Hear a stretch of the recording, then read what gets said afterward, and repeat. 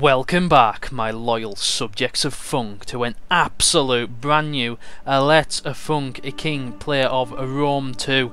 Now guys, this laptop I've had for almost 7 years now. I've just recently given it a massive upgrade. Well, I say a massive upgrade. I've went up from an i7 2GHz to an i7 2.5, so we're getting 3.6 in turbo. And that's about as far as I can upgrade it because I can't. The graphics card's soldered to the motherboard. Anyhow, with one of the games I've had the most benefit from with upgrading is Rome 2 Total War. So in celebration of this, I thought we would do a Caesar in Gaul campaign on fucking legendary as the Arverni Champianos of Gaul. I'm looking forward to it, guys. I hope you lot are as well. Let's get the funk in there. We're skipping that because everybody's seen this 1,000 times. It's an old game. I am told that the Averni... So, let's have a think about this. Let's have a massive think about this, lads. So, obviously, Rome's greatest tactics in this are going to be to try and divide us. Try and get tribe to fight tribe, and I'm sure Rome's going to succeed to a certain degree in doing that. So, that's sad, but it is the way things are going to be. Now, when I was originally deciding to play this game, because I've been reading a lot about the Celts recently, I've read Nora Chadwick's book on the Celts on the Folio edition.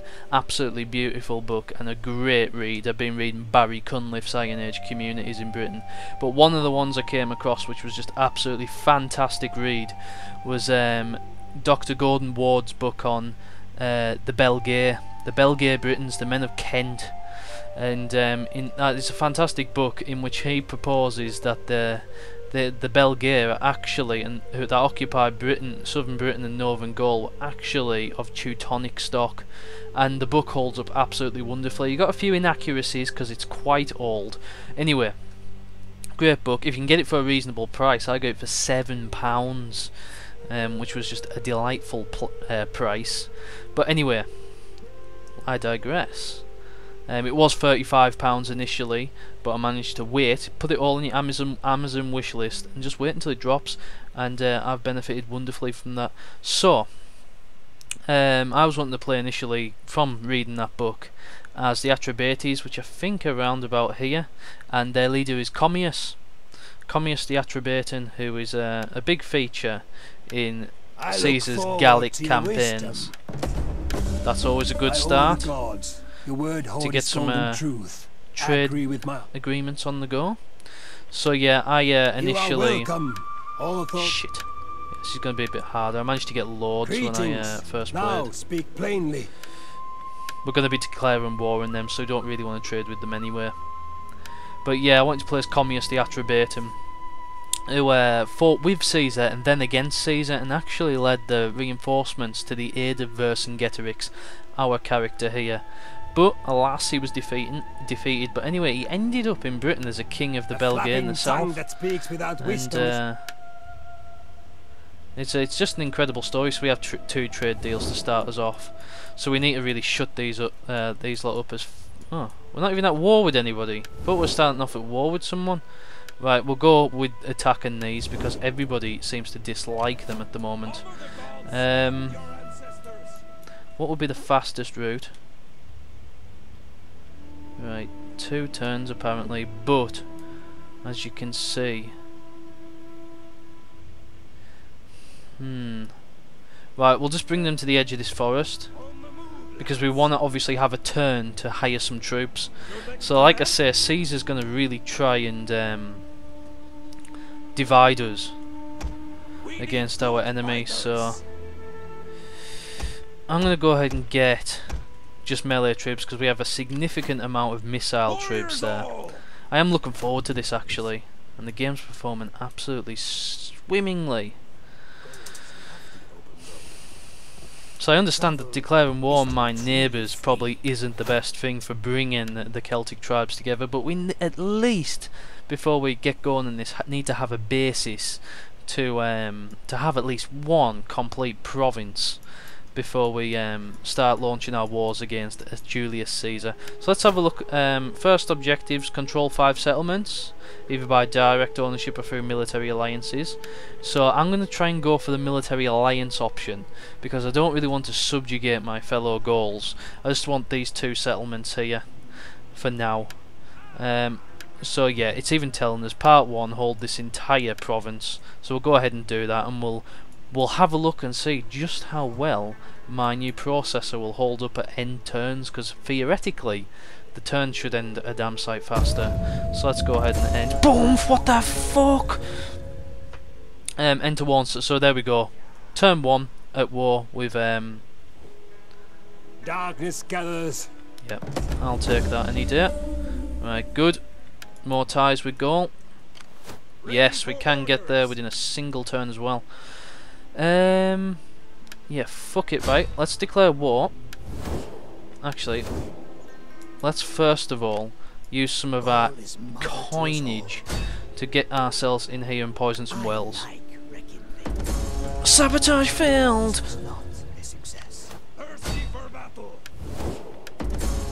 Let's go in. Right, saying as it's our first battle, and I want to demonstrate our potential FPS gains. Yeah, fuck it. It's first battle of the map. I'm going to enjoy this campaign. I'm going to take it at a leisurely speed, hopefully. You never know though, because it is on Legendary, and I don't know why the fuck I chose to put it on Legendary. But I did. One of the things we're going to have problems with is probably the different culture groups of the Celts, because roughly Gaul is split into 3 culture groups. You've got your classic Gauls in the southwest, sorry, part, and in the northwest you've got where Brittany is. You've got slightly more indigenous Celts, may I say, whereas most of the rest come from Eastern Europe. The ones in Brittany, I believe, are slightly more from the Bronze Age stock that originally resided there, so I think we're going to have problems with those, and probably the Belgae as well. And there's the Suebi, the Germanics, which we could have played as if we wanted to. Okay, so let's have a look here. Oh, it's looking gorgeous. We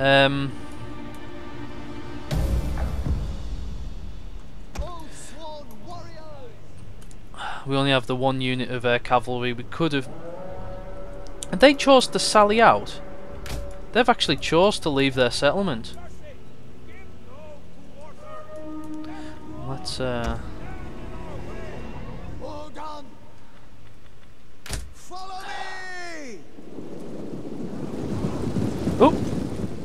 I didn't want them to I just wanted them to go at normal speed. Let's have it. See, this is what I mean. This computer is fucking 7 years old, guys. What the hell is the crack there? And it's holding up quite nicely. So yeah, I just wish more games were CPU intensive, because unfortunately I get very little gains from the new processor on other Total War games after Rome 2. But there we go, that's just the way things are.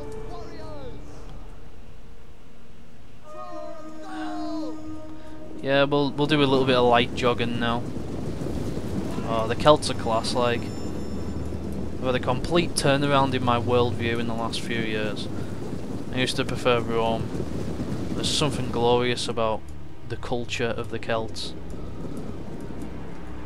Let's go ahead and stick it on. Look at that as well, I can even put it on fast forward. It's glorious.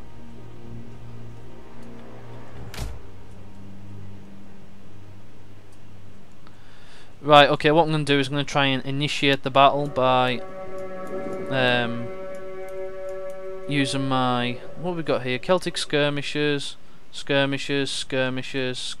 youths.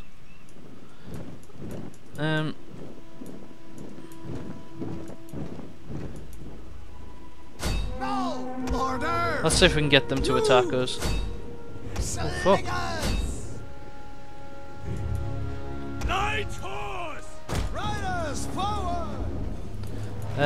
What I'm going to do is we have 4 units of... In fact, we'll stick these on here as well. I'm going to take the Levy Freeman this way.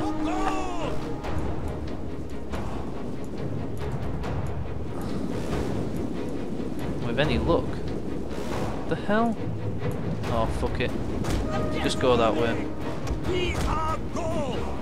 Old sworn warriors! Warriors! Right, let's stick on fast forward a bit here. Go! Move it! Fearless warriors! Warriors! Victory for Gaul! Shit! 2 fucking units of chosen swordsmen. Levy Freeman! Let's bring yous this way. Spearmen! Get running! Warriors! Oh! It's not what we wanted, really. Old sworn warriors! Freeman!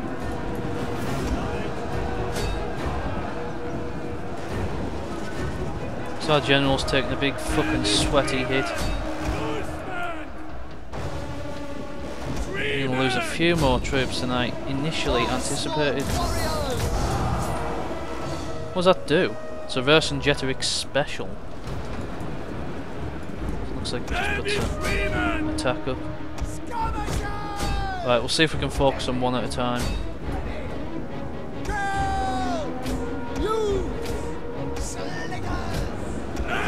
This should finish these off.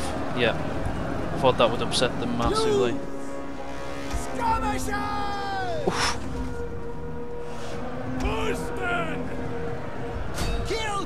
Kill! Warriors! Ready! Make charge! Right, so we've surrounded. Pretty easy battle in all, as we knew it was going to be, but just thought we'd play it as our first battle on this difficulty.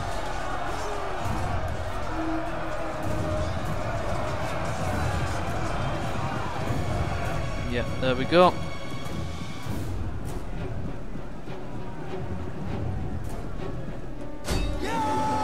Warriors ready!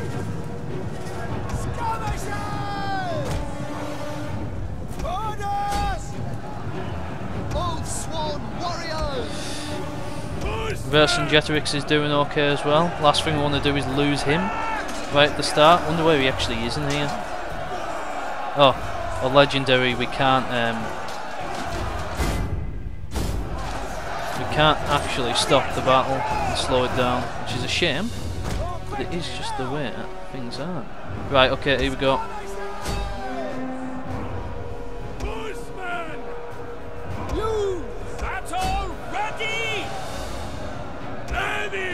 Come on. This should really fucking sucker these. Yeah. Because we're essentially... Oh shit.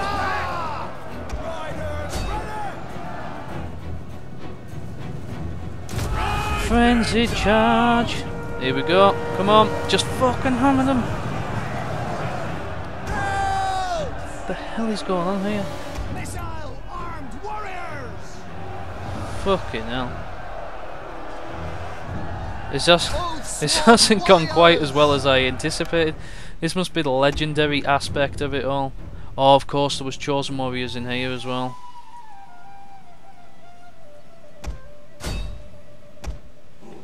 Shit. No fucking way. How is this even possible?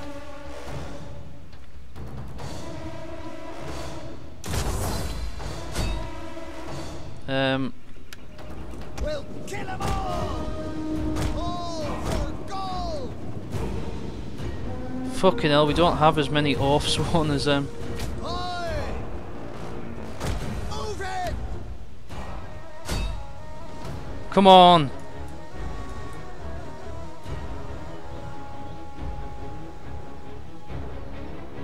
I think we'll win, but just. Oh shit. We're not gonna win. We're not gonna win.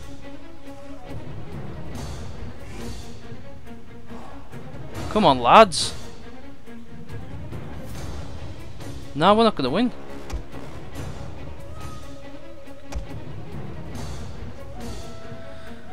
I can't believe this. This is a rude awakening for me.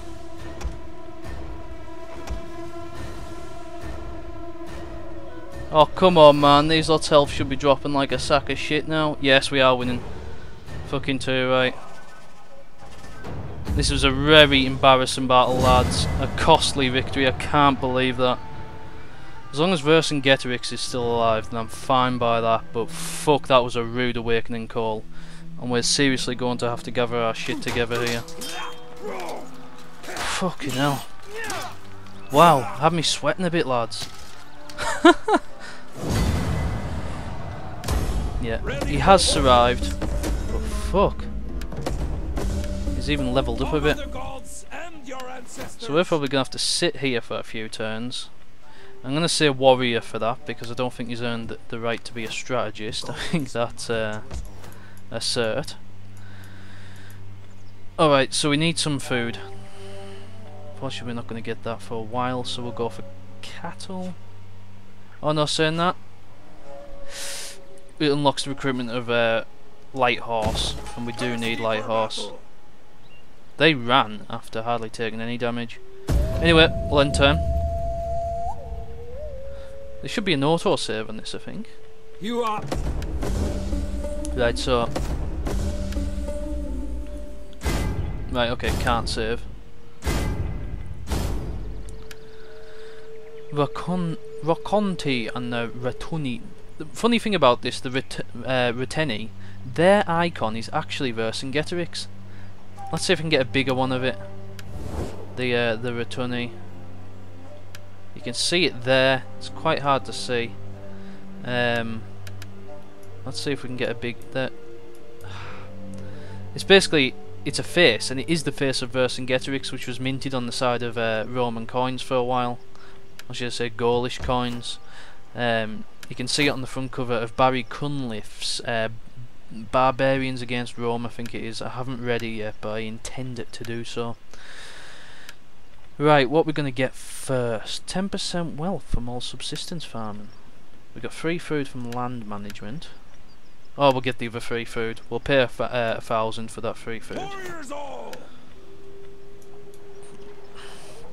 Right, at the moment I'm not going to buy any more troops. I can't believe how close that battle was.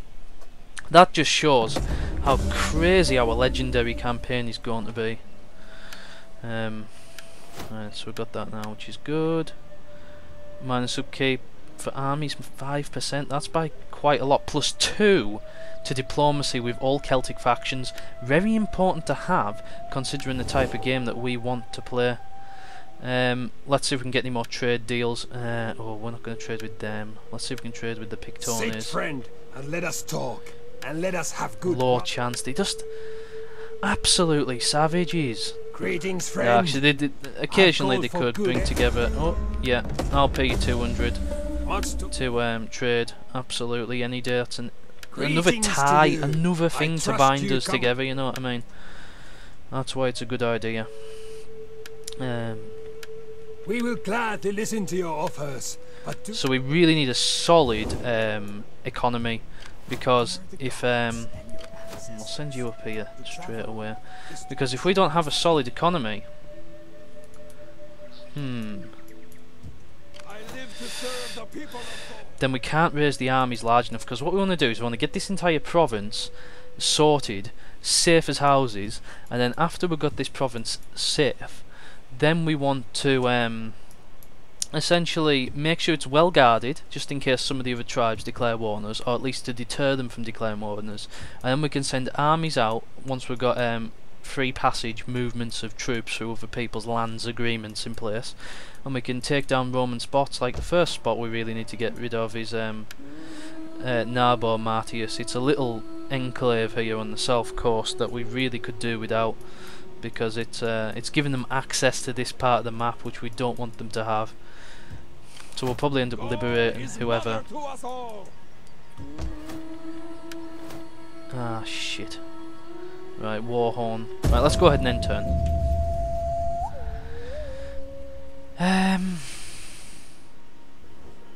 Ah, yes. I love non-aggression packs.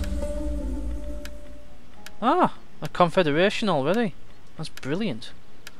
Okay, right, so we got the minus 5% to upkeep. 2 Imperium if we get that. 5 morale during battles in owner allied territory. Enables the recruitment of champions. I'm going to go for it because I want to get these lot trained pronto.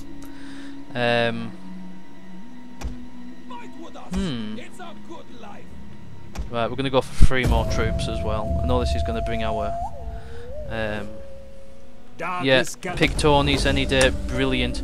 Right, so we're building a little bubble round us, which should, yeah, military access. Honestly, do whatever you fucking want. Ready for battle. Ah, our chance. God, we could do this now. We could try and take these lot down within a single turn. It's still summer.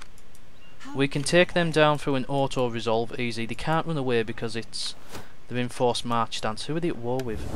I want to know what their relations are. Right, lukewarm with most people, which is good. I think most people will favour us over other people. Let's have a look here. Pictones might want to trade with us now. I look forward to your wisdom. Ah, still low. Well met, friend. It's on legendary, so we shouldn't be really going for anybody less than a. Anybody less than is really friendly with us. We should probably not be trying to get them into a trade deal. Didn't know that we weren't trading with My these. friend, be welcome. Ah, got a fucking defensive pact with these chums.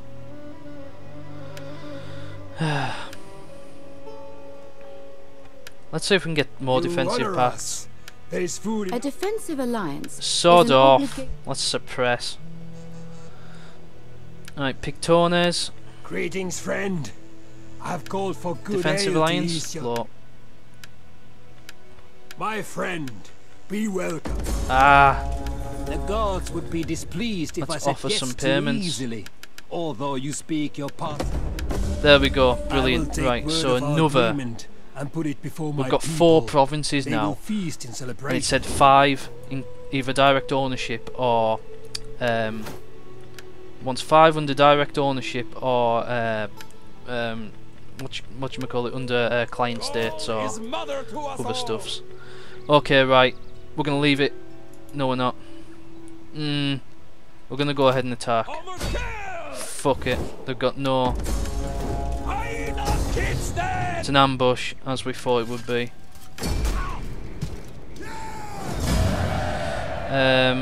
Enslave.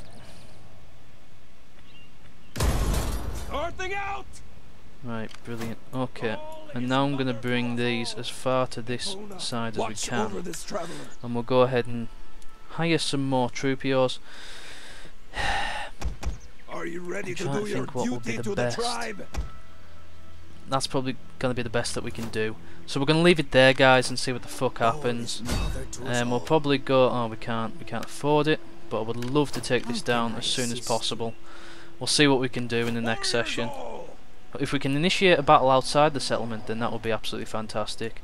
But for now, guys, I'm going to say thank you ever so much for watching, and goodbye.